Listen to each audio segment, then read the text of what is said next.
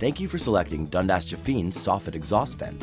The expected installation time should be approximately 30 minutes, and the tools required are a cutting tool, such as a jigsaw or tin snips, a screwdriver, a utility knife, and a 4, 5, or 6-inch worm drive clamp. This product is for use on soffit panels at least 16 inches wide with a vertical clearance of at least 6 inches high. Please ensure that before beginning installation, the soffit area is free of insulation and debris. The soffit vent is designed to work with either 4-inch, 5-inch, or 6-inch ducts. If used with a 4-inch duct, please ensure the 4-inch collar is attached to the soffit vent. If used with a 5-inch duct, use a utility knife to cut off the 4-inch ring and discard.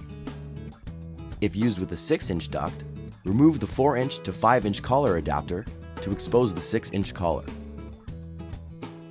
Your soffit vent comes with a set of instructions onto which there is a circular template drawn.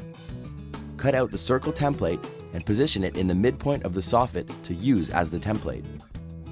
Trace a circle onto the soffit and cut the hole using either a jigsaw or tin snips.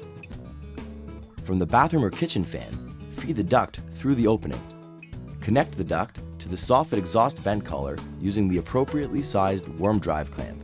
Push the duct and soffit vent into the opening and ensure the face is flush against the soffit panel. Mark and pre-drill pilot holes, then fasten the soffit exhaust vent to the soffit panel using the screws provided.